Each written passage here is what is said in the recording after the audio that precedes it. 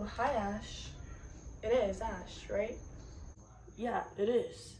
It's good to see you. You running? Yeah, I'm doing the Bedford half. It's this Sunday. Oh, right. Great. I was thinking of doing a half marathon, but then I remembered I don't like running. You told me you had a cat. I remembered his name, Voltaire. Ginger Tabby? Yeah, I call him Volts. He finds Voltaire a bit pretentious. He's not massively into 18th century French philosophy and literature. He's pretty down to earth. Well, you know, for a cat. I'm afraid I think he's dead. I saw him lying on the side of the road. I think a car might have hit him. I saw the name on the collar. I'm sorry, Nora. Oh no. Volts! Volts!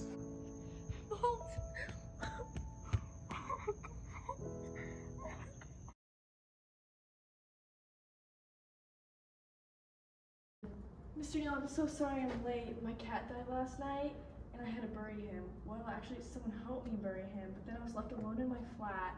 And then I overslept and then I woke up until midday. And then, I had to rush in the morning, so I'm so sorry. That's why I'm late. Listen, Nora, I like you, and I know you've got a lot of mental health stuff. Yeah, everyone's got mental health stuff. You know what I mean. Well, I'm doing better generally. The doctor says it's only situational depression. I keep having new situations. And I haven't taken any sick days off for it at all. I mean, except for when my mom, but other than that.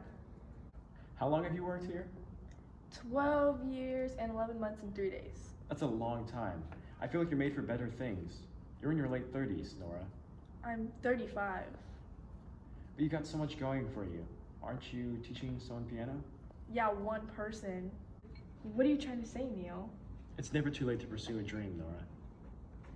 You're well qualified. A degree in philosophy? Well, there's not a very high demand of philosophers in Bedford, if I'm honest, Neil. You went to uni, a year in London, and then back? I didn't have a choice. You don't have choices, Nora. There's such a thing as free will.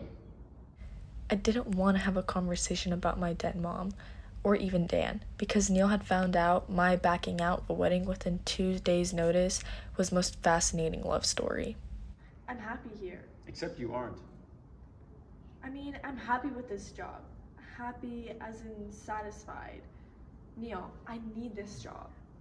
You're a good person. You care about the environment, the homeless, and the world. I need a job. You need freedom. I don't want freedom. This isn't a non-profit organization, Nora, but it's starting to become one. Look, Neil, is this about what I said last week about needing to modernize things? Because I've got some ideas on how to bring younger people. No. This place used to be just guitars. String theory, get it? I diversified, made it work. Though when times get tough, I can't pay you to put off customers with your face looking like a wet weekend. What? Listen, Nora, I'm afraid I'm gonna have to let you go.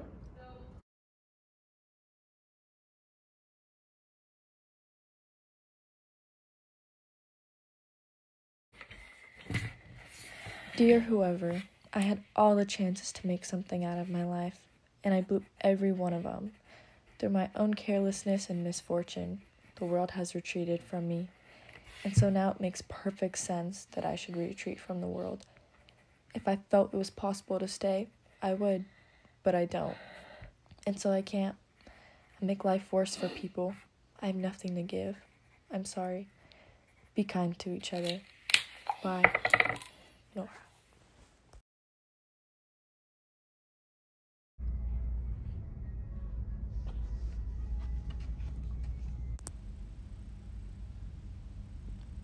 Midnight.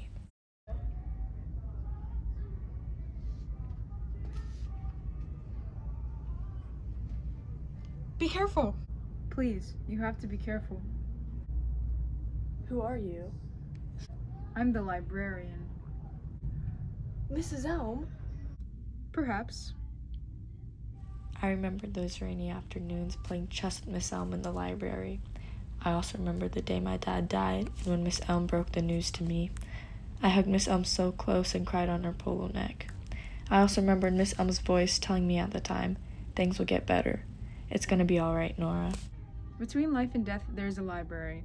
And within that library, the shelves go on forever. Every book provides a chance to try another life you could have lived, to see how things would be different if you had made other choices. Would you have done anything different if you had the chance to change your regrets? So I am dead. No. Listen carefully. Between life and death, death is only outside. Well, I should go there because I want to die. No, that's not how death works. While the Midnight Library still stands, you will be preserved, so you must choose how you want to live your life. What's happening? Every life contains many millions of decisions. Some big, some small, but every time one decision is taken over another, the outcome differs. These books are portals to all lives you could be living. If you had just done one thing differently, you would be living a totally different life story. And they all exist in the Midnight Library. As long as your clock stays at midnight, you have as much time as you want and as many possibilities as you want. This book is the source to all your problems and the answers to them. What is it? The Book of Regrets. Every regret you've ever had since the day you were born is recorded in here. I regret not getting married. I regret not applying to do a master's degree. I regret not keeping healthy. I regret all those arguments with Dad. I regret not working with animals. I regret not. So now that you've looked at them, what is one regret you wish you could undo? Me and Dan's dream was always to own a pub together when we got married, but we never did. I want to pick the book where I didn't back out of me and Dan's wedding 2 days before. I want to pick the life where I actually stayed with him and followed through. As you wish.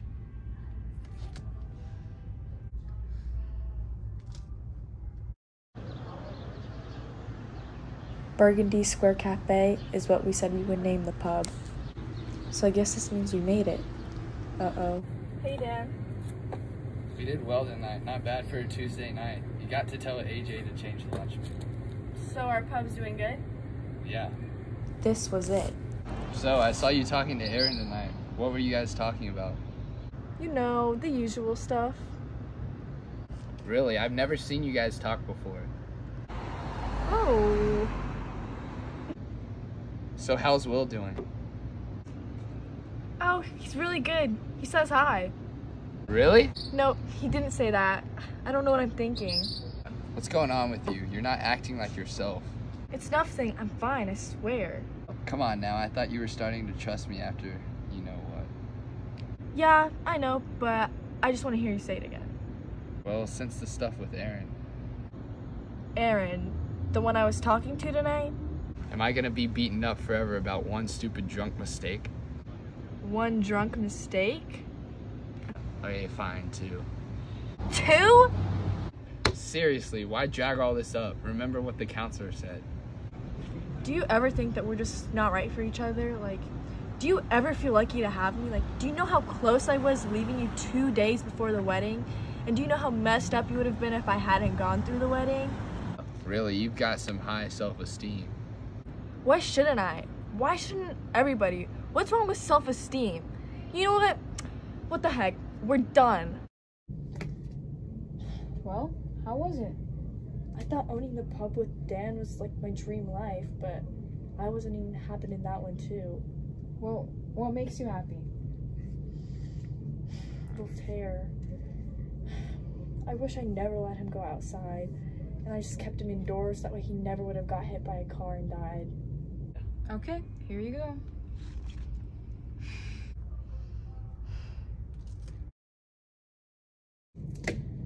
Why was Volt still dead in this one? I didn't let him go outside. How did he die?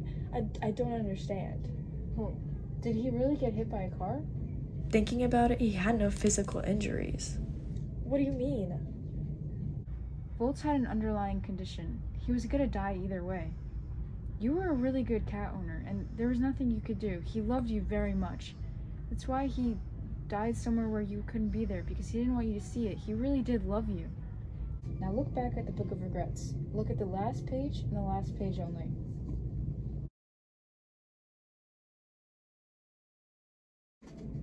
It disappeared. Yeah, because you don't regret being a bad cat owner. Now that's your goal. Go through all of the regrets and try to get them erased. And maybe you'll find one where you really like to live. What if I'm not happy in any of them? Well, the only way to learn Mr. Lynch.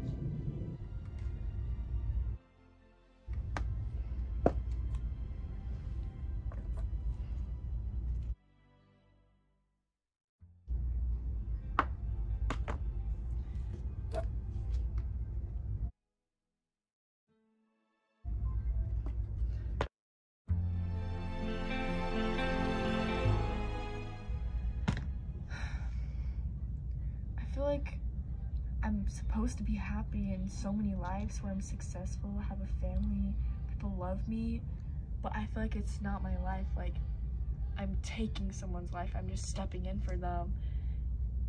And so, I think I know what I'm gonna do. Oh no! What? 12:01. Sorry, Nora, you're out of time. I can't give you any more books. I know what I want to do.